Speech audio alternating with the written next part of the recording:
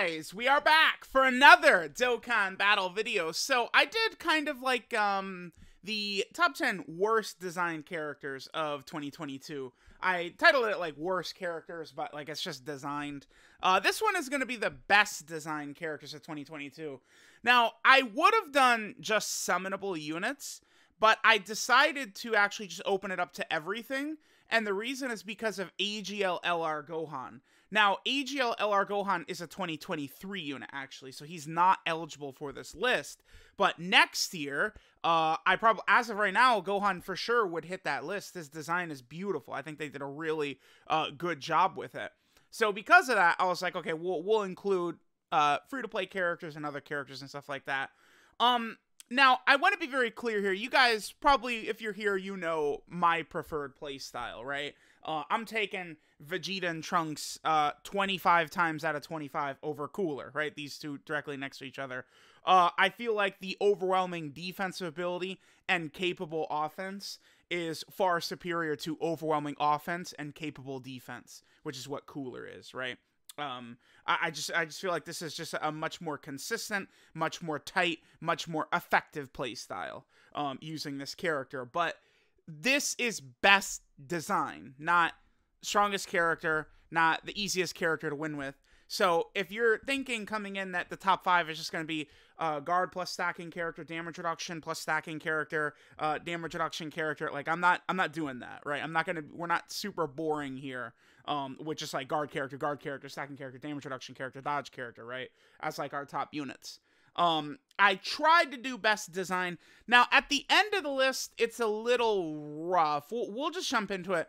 I wanted to specifically talk about this guy. This guy is not on the list, but I felt like I should talk about him beforehand anyway.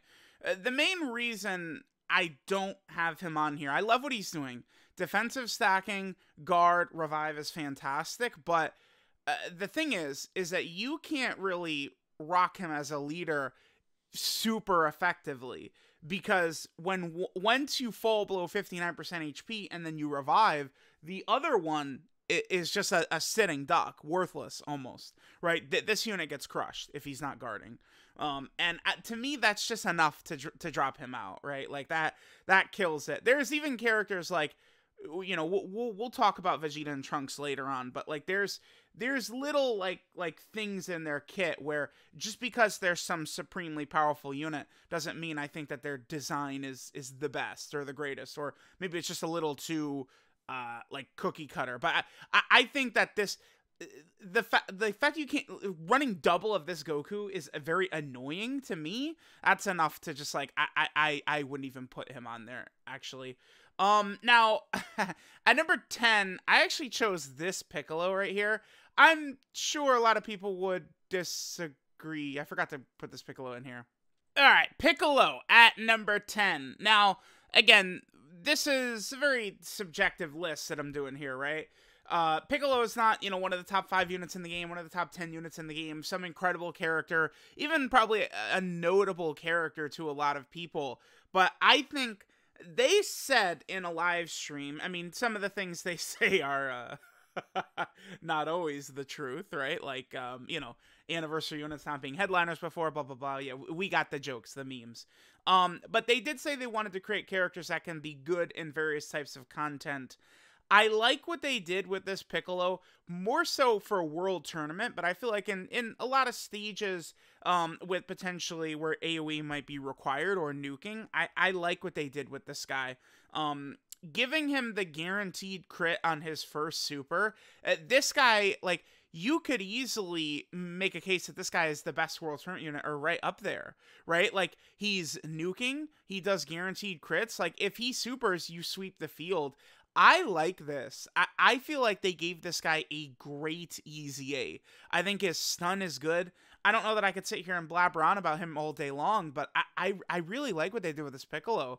Again, this is not strongest characters, and some characters, while they're very good, I feel like their design might be a bit boring, right? I think a perfect example of that is like EZA STR Cooler, right? They basically just gave him defensive stacking. And you guys know, you could pull up 80 clips of me saying this, it's very effective. It's very good. You could just give him defensive stacking, but it is very boring, right? It's or lazy, or just like, yeah, we'll just, when in doubt, defensive stacking, right? Like, that's kind of what they did with Cooler.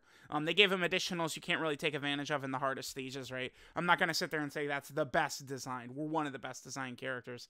Now, I did say that I didn't want to do like a ton of like, just like, oh, guard, damage reduction, blah, blah, blah, blah, blah, type of these characters. But I do feel like God Goku's another character I really do need to highlight right here. He does have kind of a problematic ability with this, though.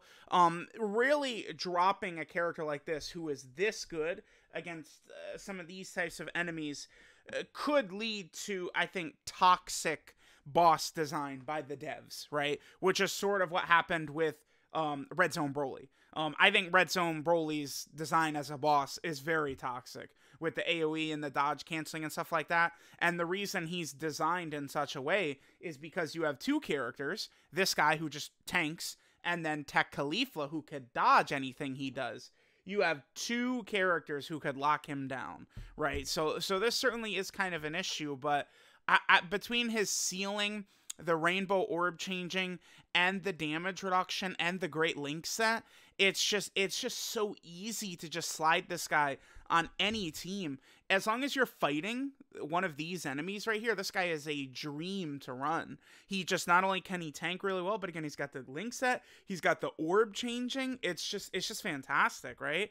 It's not only that he's tanking, but he's actively setting up the rest of the rotation.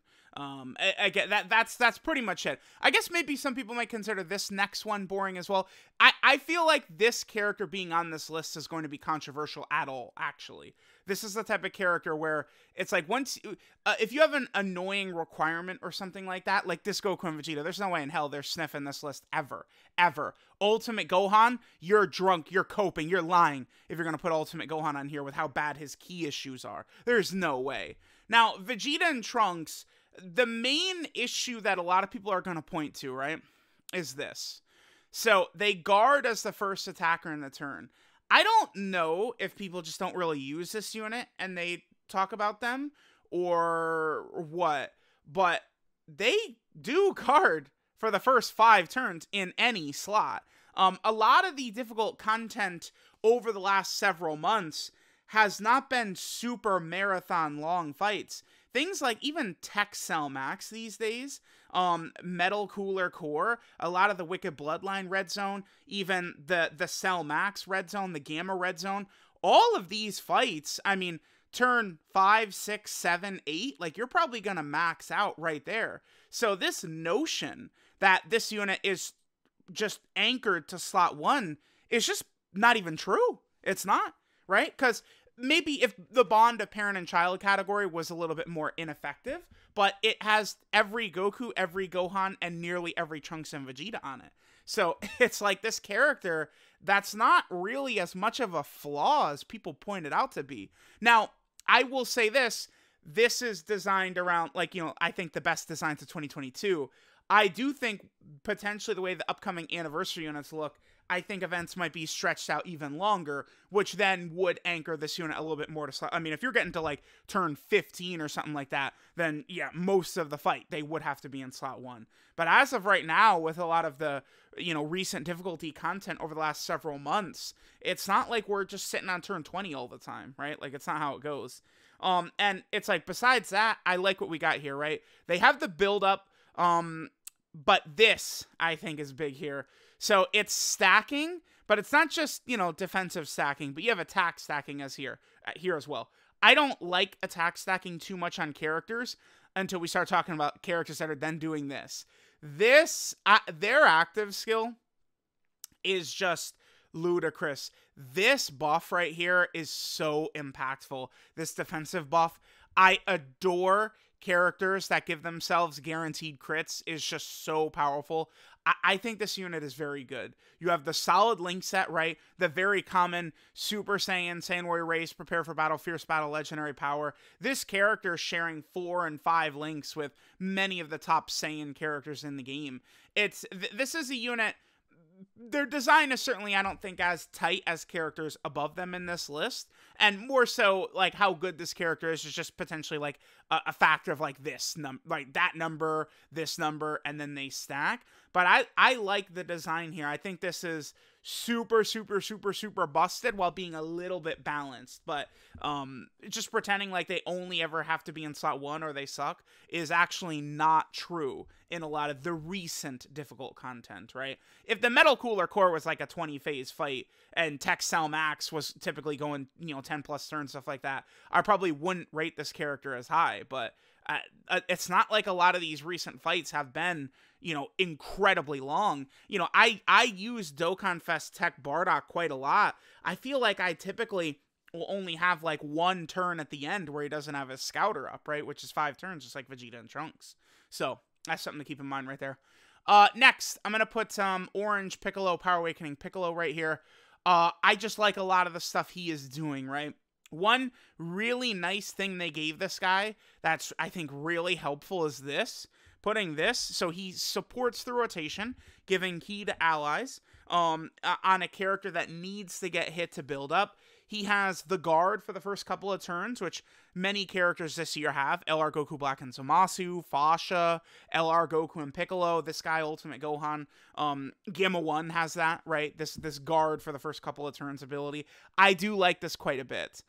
Guarding for the first couple of turns can really help you get over opening round RNG, which I think is very, very helpful. So I love when characters are doing that. This guy's also got the heal in here as well. He's got attack debuffing. He's got stunning. He's very, very strong defensively. He could put up some good damage. Again, he's got the support. He has damage reduction. This guy just has a lot of little loose ends in his kit that are just very helpful and very conducive to him being a really powerful character. And then his active skill, so good. It's a pretty painless condition, all things considered, how strong the top, like, portion of superheroes as a category is.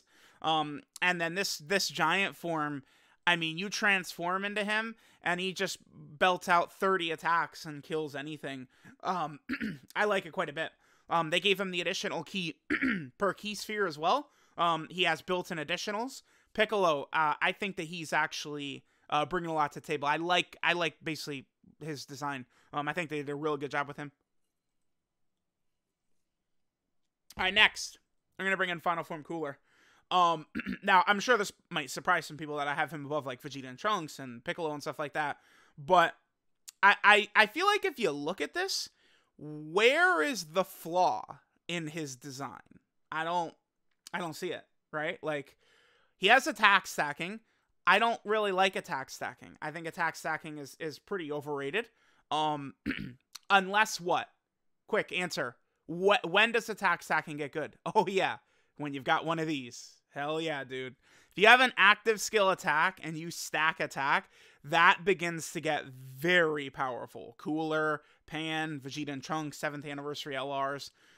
Cooler, I think a mark of good design for characters is very consistent key.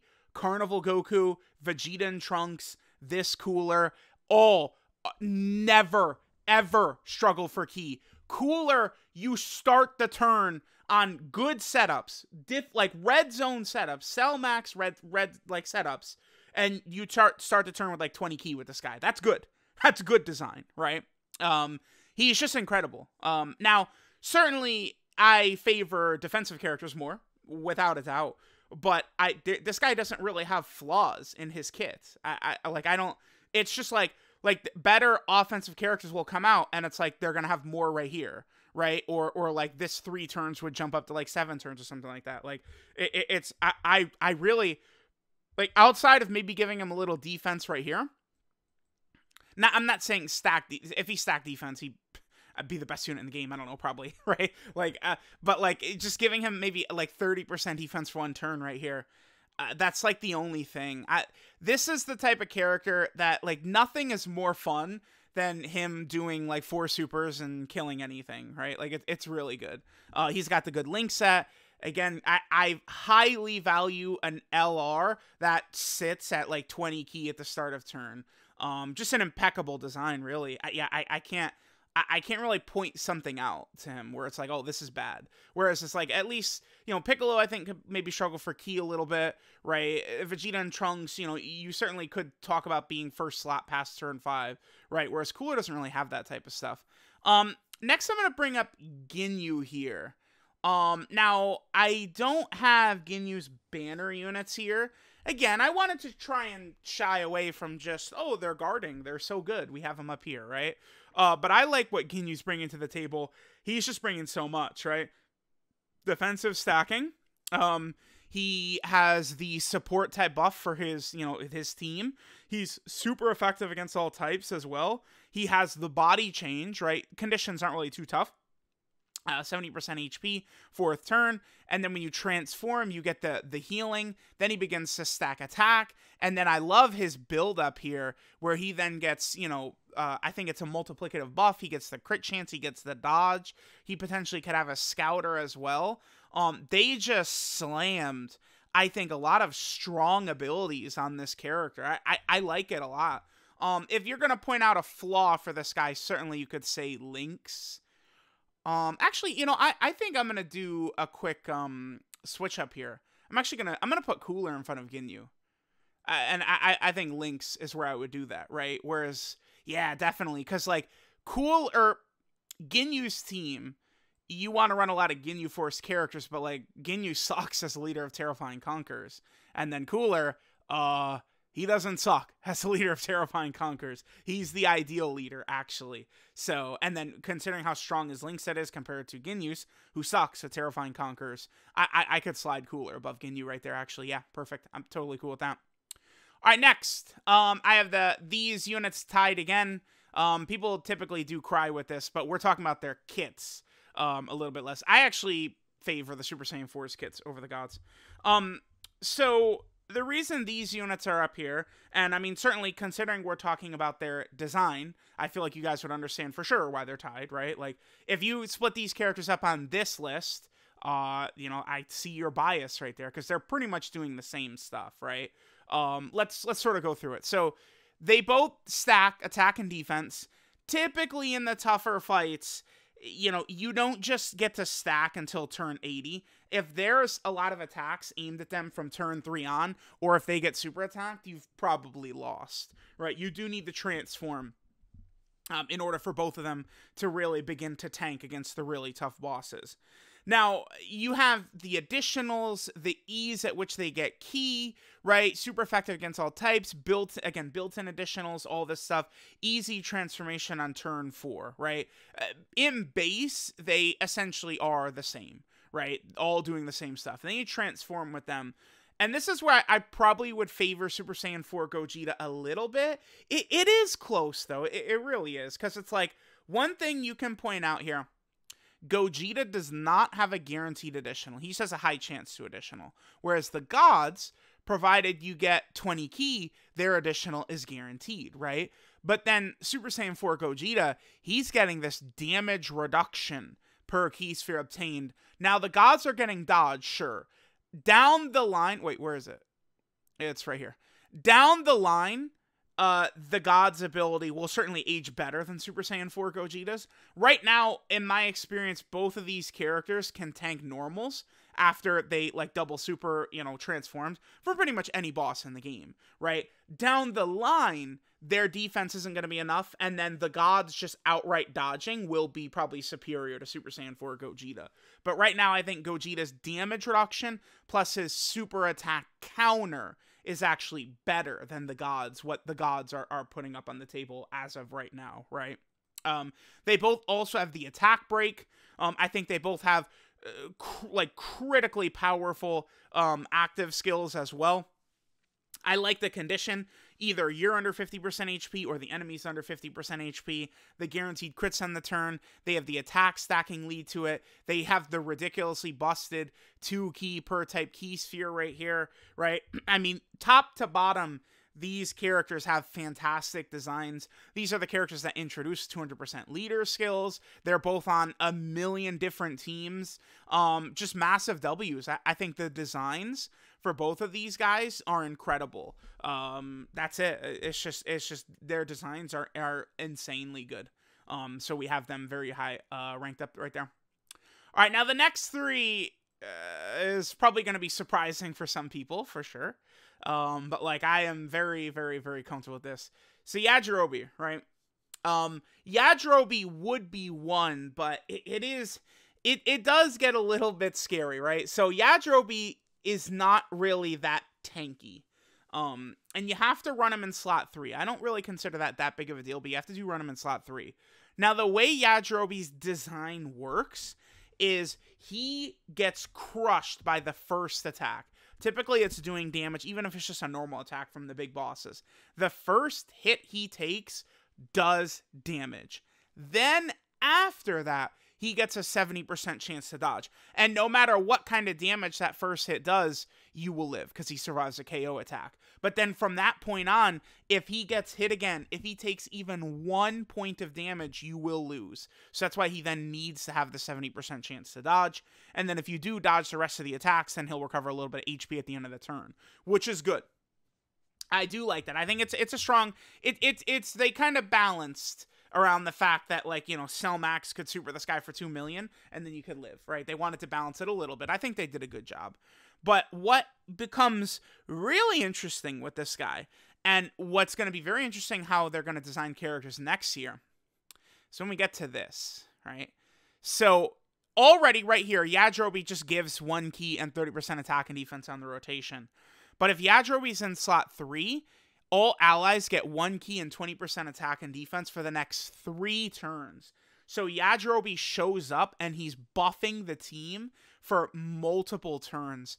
I just imagine how insane it would be if, like, Final Form Cooler or Vegeta and Trunks or Power Awakening Piccolo had this, right? Like, they're gonna drop this on one of those type of characters, and it's just gonna be crazy. This is good design, right? And they're giving...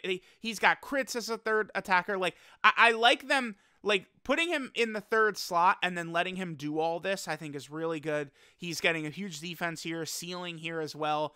I like that he has this Senzu.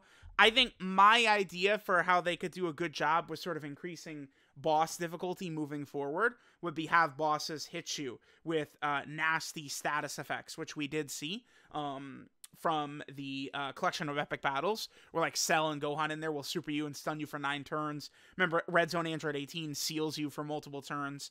And it's like, Yajirobe, you could use this Senzu right here, and you would heal that, right? Typically, right now in the collection of epic battles, if Gohan supers one of your characters, they're essentially removed from the fight. They're stunned for 9 turns. But then imagine Jirobe pops that Senzu. Bam. No more. That stun is gone. So, beautiful design for this guy. All right, next. Path to Power, Goku right here. Should I put him at 1? Let me grab number 1 as well. Number 1 is Chilai. Chilai, of course. I mean, you can't, you're not, no, I'm not listening to bullshit. Now, Kid Goku is ridiculous, right? I love what they're doing here. He's supporting weaker categories. He's Rainbow Orb changing, super busted ability. He's getting crit and damage reduction per Rainbow Key Sphere. This is why, again, a full dodge build for this character is ideal, because he has so much crit and additional already built into his kit that you really can give him full dodge, and he will still triple super, triple crit, and then dodge the 1.5 million damage super attack from the Metal Cooler Core. I've done it numerous times. 10 plus times. My Goku is triple supering and then dodging super attacks, right? His design is impeccable, right? With all the stuff built in. And this is why it's far less of a big deal to spam your units with crits and additionals as people think these days, because they're all getting this shit for free in their kit. It's not like the old days where you're critting only because you're putting crit in the potential system. So many characters have got built-in crits, built-in additional, built-in dodge, right? That it really becomes easy to really balance your characters out and have them be able to perform anything. Critting, additionaling, and dodging. So that's really good. And then Goku also has this.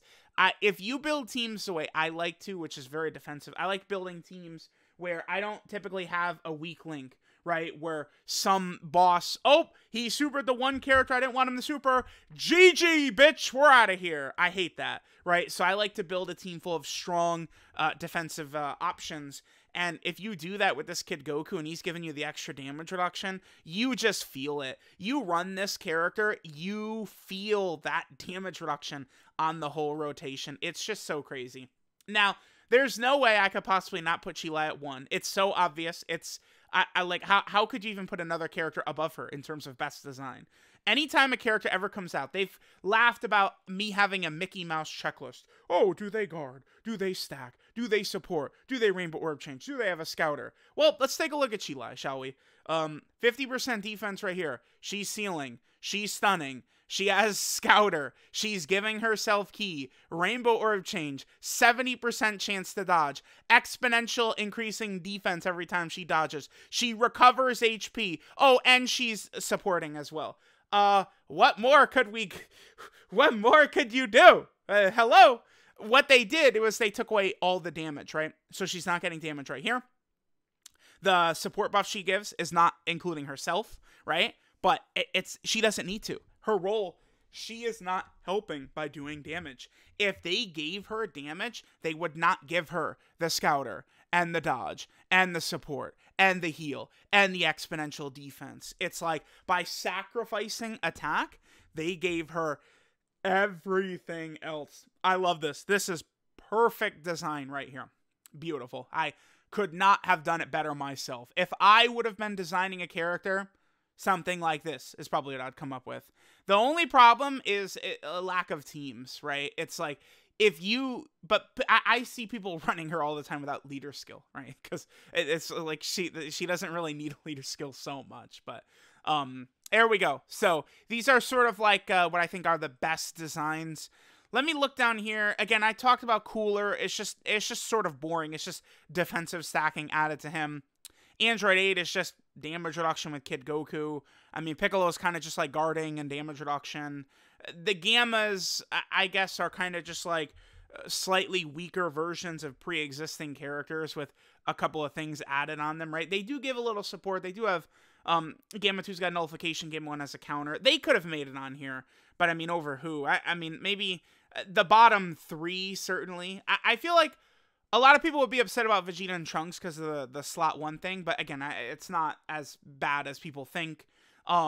Piccolo right here, I really like what they did for him as a sub-unit EZA to make him great for World Tournament. I wanted to include Bardock, but I just feel like he's really not quite strong enough. The Scouter is really good.